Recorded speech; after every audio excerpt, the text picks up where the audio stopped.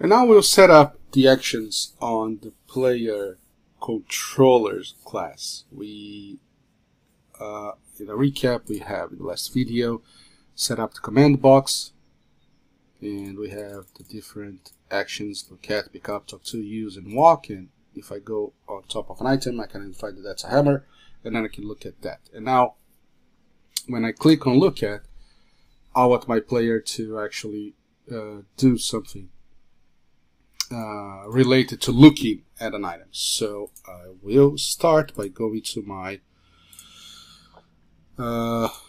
player. Quote is gone. Save. Go to my player control script, and I'm going to create some additional variables here. I'm not using this raycast point variable. Let's remove this. I'm going to create some player action variables. We'll start with some references. I do need a reference to the cursor status, so stress field cursor status. Then I will need a reference to the command box, to the command text controller. Let's just call it command text, and let's think. We also need to keep a reference to the target item and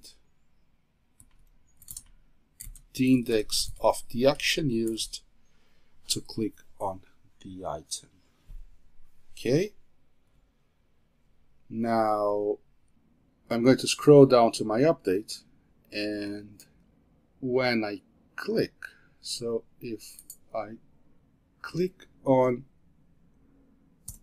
the screen, I'm going to add the check if we're clicking on on a event system. Event. So we're going to check if we're clicking on a canvas. System dot current dot is pointer over game object. So return. Then I'm doing the raycast, and after I set the nav mesh path, I am actually first checking if my raycast hit dot transform dot compare tag item.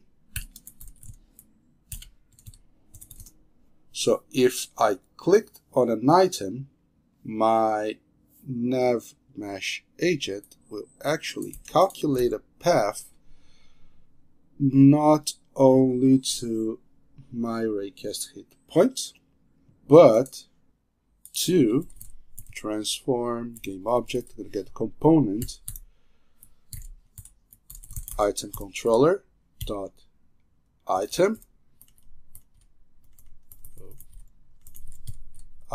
dot target nav point transform position. That's a mouthful, but so what I'm doing is, if I clicked on an item, I'm not going to go to the item position, because you may have noticed that our player,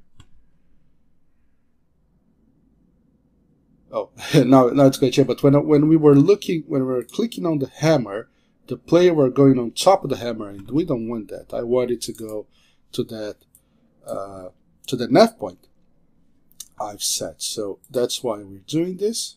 And next we will set the target item to my raycast hit transform game object. Okay. Now if I haven't clicked on an object, I will just do the calculate path as we were doing previously, and the target item is null. Okay. good.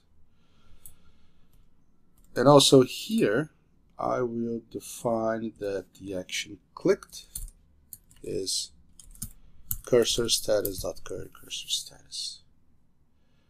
Then on update, this is it. And what we need now is to do something once we get to the object. Once we get to the end of the path and I finally arrived on the object. So I'm going to go to my move script, and over here, when I get to the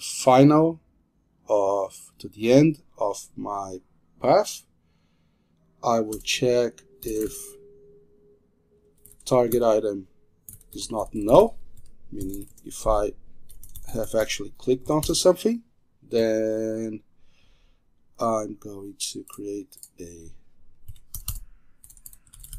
act upon target function, and we're going to call it act upon target. And over here, we'll start just checking, just to be on the safe side, if target item equals null, I'll return. Otherwise, I'm going to get the item controller component from my target item, because I'm going to need some information from it. And then I'm going to switch on the action clicked. And actually, let's just copy it from the command text controller just to make it easier. Okay, and over here, what are we going to do on each one of them? So if we were just walking, we don't have to do nothing. I can simply remove this case. Doesn't matter. So let's do look at first. And let's check if item controller.item.lookAtText, if it's different, if I have some text set to show when looking at this game object at first, I'm just going, since we don't have our text box on top of the player yet, let's just print. Let's print look at plus the look at text, just to make sure that this is working. Now for the other, for pickup token use, let's leave it blank for now. Let's worry about look at and make sure that the whole logic of handling the item is working. So let's get back to my player, because we have some variables we need to set now. There is the cursor status, which is on my game controller, and then there's the command text, which is on my command box canvas. Let's press play. And the first test I can do is if I click to walk on the hammer, I now, as you can see on the scene view, I'm not walking on top of the hammer, but I'm walking to the navigation point that we've set. So let's just walk away. So I'm going to now look at the hammer. I clicked on it. My character is going towards it. I went to the navigation point, and if I go to my console and see the debug, I have look at, it's hammer time, should I pick it up, which is the text from our scriptable object. So, okay, so we have the first action, we have look at working. So now what we're going to do is we're going to add the text box on top of our character and add this controller so we can show this text here on the screen instead of on the console.